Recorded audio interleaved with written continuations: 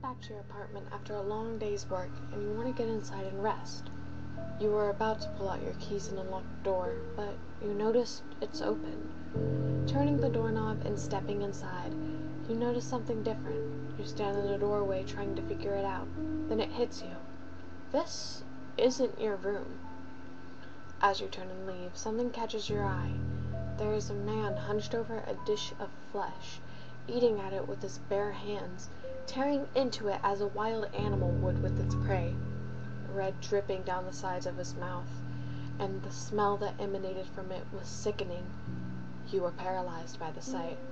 Unconsciously, you start to cover your nose and mouth. This accidentally bumps your elbow against the doorway. You freeze. He stopped eating. He knew there was something wrong. Then he looked up and started searching for the source of the noise. His eyes scanned the room until they found you.